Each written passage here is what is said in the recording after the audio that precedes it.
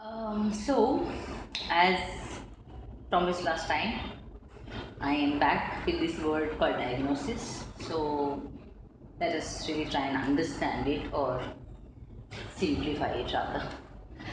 If you look at the English dictionary meaning of diagnosis, what is the meaning of it?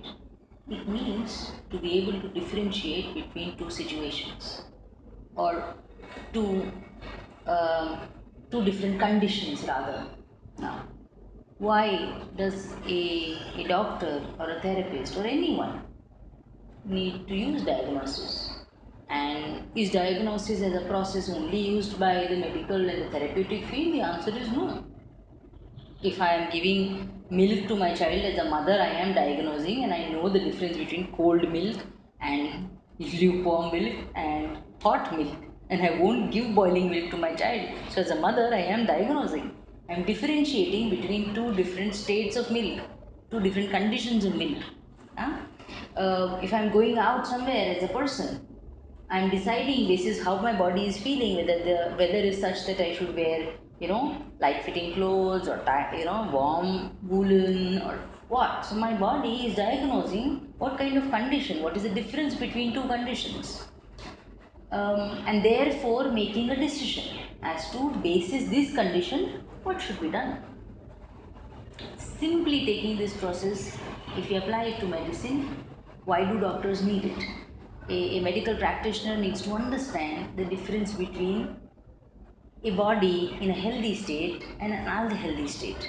And not just that, if it is an unhealthy state, they also should be able to pinpoint accurately what is not okay, what is the difference between having fever because of malaria and fever because of typhoid. So there is fever, but again differentiating between these two conditions also, so that that accuracy helps them to give the right kind of medication.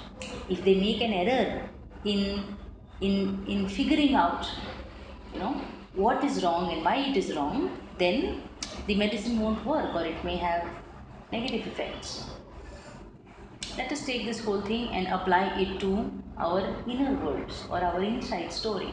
So when we are working as therapists, you know as people, if you are trying to understand uh, that for a while now somehow I just keep feeling sad,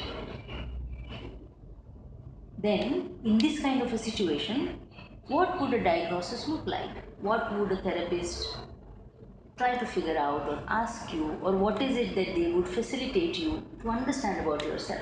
So, things like, since when I have been feeling sad? When I start feeling sad, what starts happening to my body? Which parts of my life is it affecting?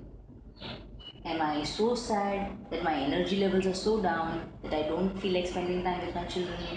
I don't feel like getting up from the bed. I don't feel like going to work.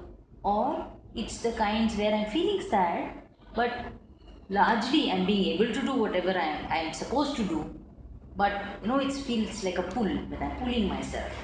Then I may need to understand since when it started, like I said, how much is it there, and when it started, did something trigger it?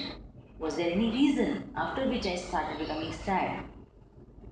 I might further, with my therapist, try and explore that is this sadness because something in my marriage is not really working well for me, something in my career is not working well for me, is there some kind of grief or some kind of pain I'm carrying from the past that is, eating up into me? Is there something about my personal direction in life, about what I want to do, where I want to go?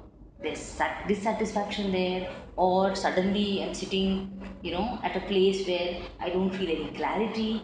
So, what might look like a symptom sadness may come from different areas inside of me.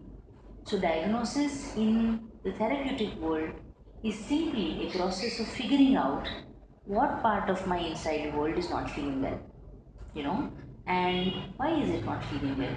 What has really gone wrong for it that it is not in its exuberant, happy, satisfied place?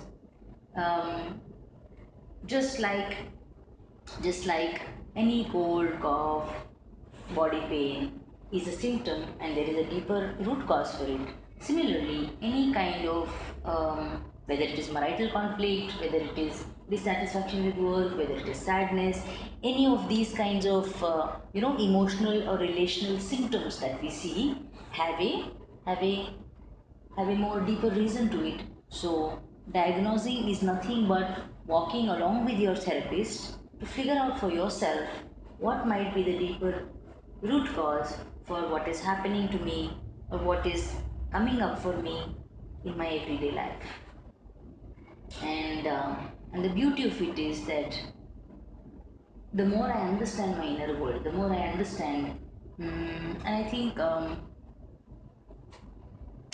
it will be better if I explain it to you with an example that how it starts working on helping a person change themselves. So what is the point at which diagnosing itself starts becoming a tool for empowerment? Yeah.